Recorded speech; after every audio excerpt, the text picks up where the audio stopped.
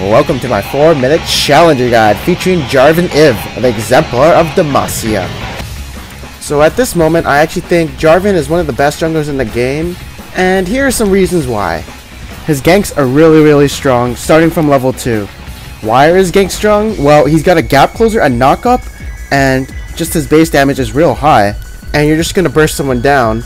Like, his ganks are terrifying. That's why you see people in the higher ELO always will flash a Jarvan gank no matter what, because people know if you get caught by the flag toss combo, they're gonna die. Second to that, his initiate is really strong, as he will knock up people, and then he's gonna trap everyone in a pit. It may not bring crowd control, but it does limit their movement, and that's something to flash out of.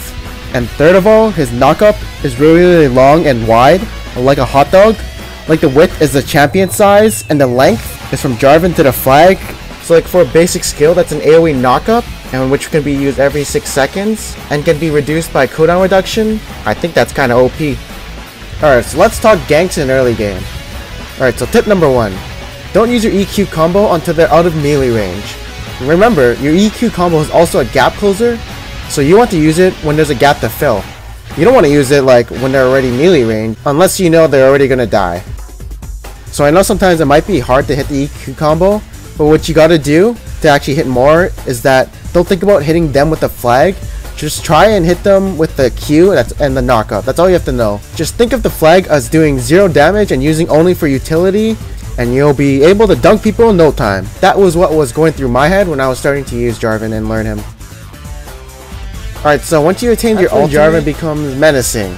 So when you're ganking, what you want to do is do your knockout combo, wait until they get out of melee range or blow a flash or any escape, and then you want to ult.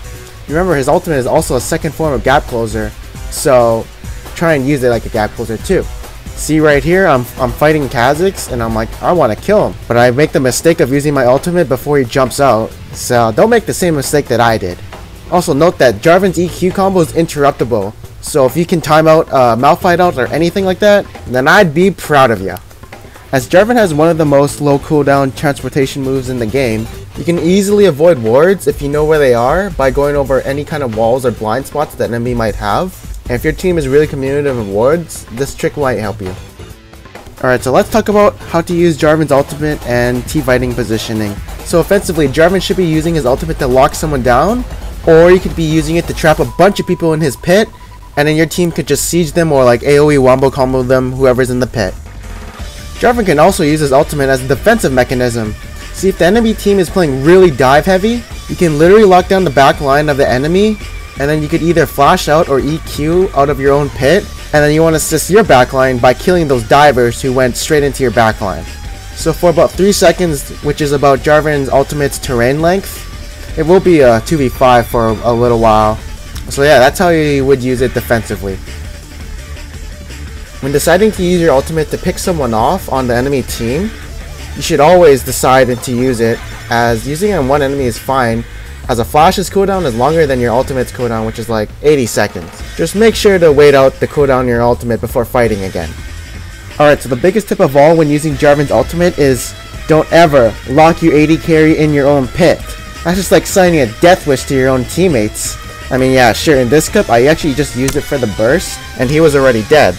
But I mean, say if you were in an actual team fight, yeah, you'd probably be forcing your own teammate to flash out of your own pit. And after you have initiated, your positioning should be kind of back away, and then you wait for your EQ combo to come up, and then you're going to try and knock up as many people as you want, or you're going to try and pick off someone who's trying to run, siege on him, and then pick him off. And that's the end of my guide. Hope you guys enjoyed it.